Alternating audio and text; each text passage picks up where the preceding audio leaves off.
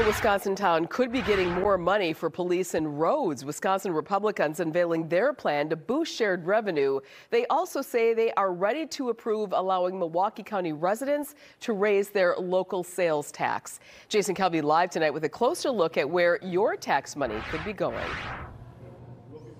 Hey, Mary, that announcement is taking place right behind me here at the Wisconsin Center. This is something that Milwaukee city and county leaders and businesses have asked for years. They say without that increased local sales tax and without more state money, they will have to make drastic cuts to police and other services. Right behind me, gathering at the Wisconsin Center, are Republican state lawmakers and the Democratic mayor and the Democratic county executive.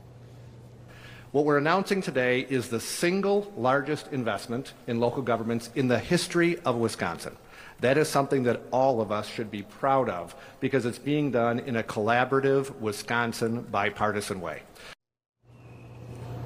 So this announcement is taking place in Milwaukee. Earlier today, Republicans gathered at the state capitol to unveil their statewide proposal. It's a problem you'll hear across the state. Of course, we know that the shared revenue process has been flawed, it's been broken. Wisconsin city and county leaders say they need more shared revenue. That's the money that goes to the state that is then shared with local governments. The formula has been frozen since 2004. We've lost almost 38% of our state shared funding over the last 23 years. It has a huge impact on our daily day-to-day business, and that's not even taking into consideration on inflation over that time.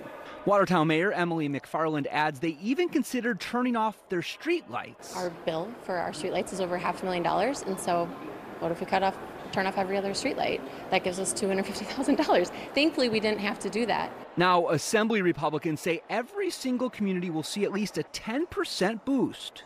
Right now in Wisconsin, when you spend $1, the sales tax of the state is 5 cents. The new proposal is to take one of those pennies and put it into a fund for local communities. Republicans also announced $50 million in new money will go to counties, $176 million to towns, villages, and cities. That money will be restricted. It can only be used for police, fire, EMS, public works, and transportation. Republicans might also place other limits on those getting the money. Now, these proposals are not finalized right now. One of the Republicans in the Assembly says they hope to have their paperwork put together by early next week, and the Senate Majority Leader says the finer details are still being worked out. I just spoke with Waukesha's County Executive Paul Farrell, and he is very much critical of this proposal. He says it won't give Waukesha County enough money that they need to keep up with inflation. He also calls what's coming to Milwaukee a bailout. Reporting live at the Wisconsin Center, Jason Calvi, FOX 6 News. Thank you.